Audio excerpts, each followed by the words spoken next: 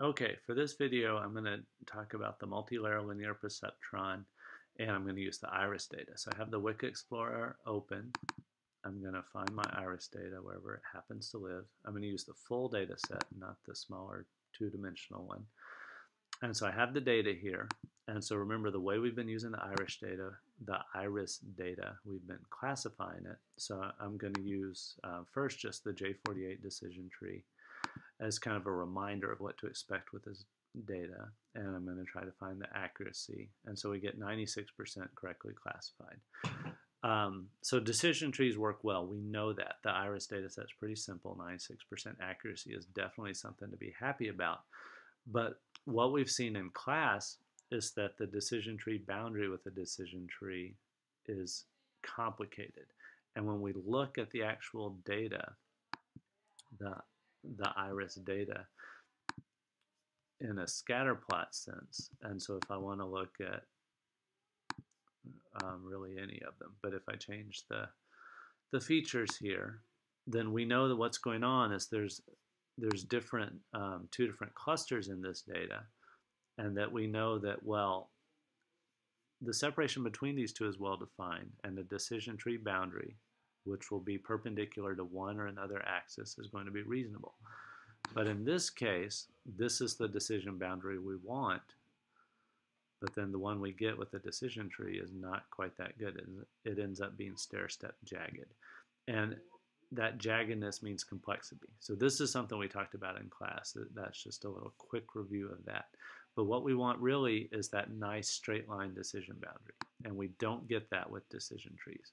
So a way we can get that, though, is that we can instead use the multilayer linear perceptron. And what it does is it finds a linear decision boundary. Linear just means a straight line or a hyperplane when we have more features.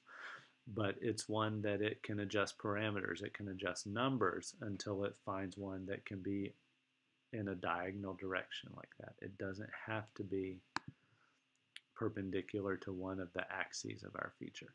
And so if we want to look for that, we can find it up here in the classifiers folder functions, the multilayer perceptron, and we can accept the defaults if we just want to run it and see what we get.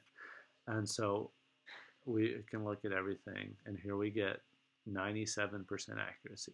So getting 1.3% more accurate in this case isn't really significant in any measurable sense, other than it just being a number that looks bigger.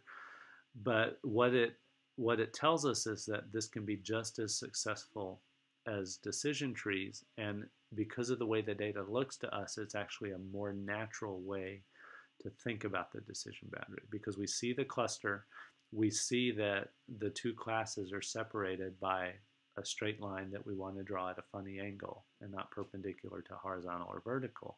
And so this is in some sense a natural way to mine the data. So if you need to use the multilayer perceptron for your project, you can see that there's a lot of parameters here. And it's beyond the scope of the course to talk about all of these things.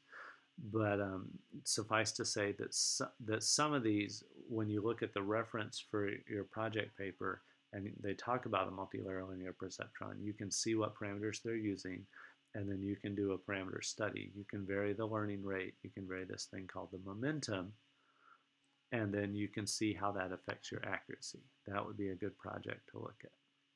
In terms of the model for a multilayer linear perceptron, the model would be the parameters that describe that decision boundary that it generates. And so if we scroll back, we see these things here where it's saying this is the sigmoid node.